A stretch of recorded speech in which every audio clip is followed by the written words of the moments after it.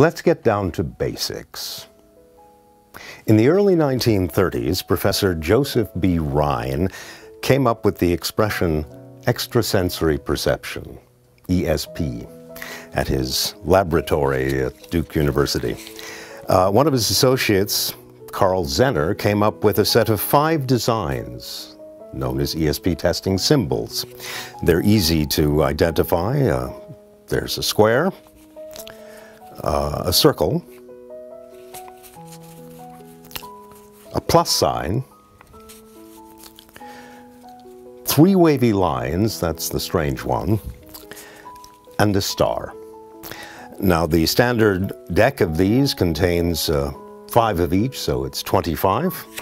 And we're going to make use of them in the most basic of ways to try and experiment in telepathy. I'd like you to give the cards a cut. Nicely done. Do it again, but this time do it under the table, and I'll turn my head away so that really nobody knows where you've cut. You can cut high or low or dead center, it's up to you. Have you done that? Yes. Without looking, take the top card, whatever it may be, and slip it into your pocket.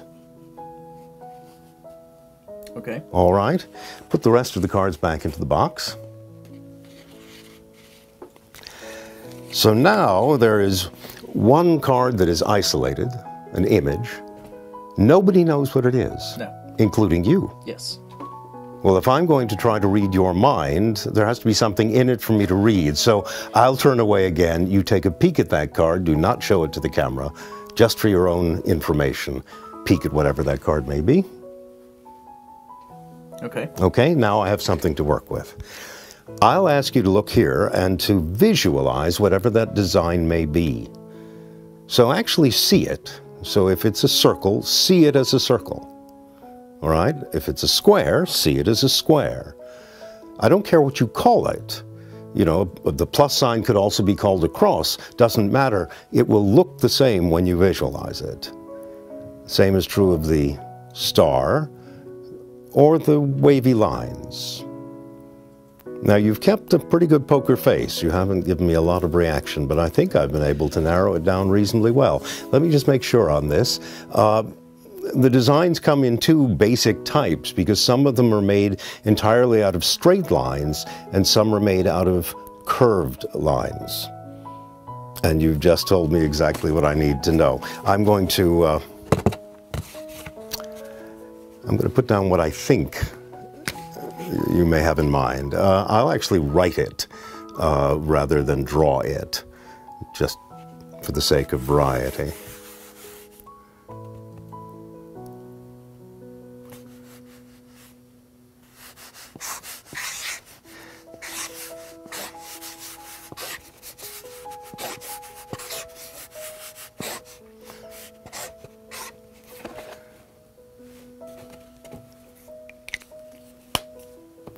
So, for the first time, what was the design in your mind? A star.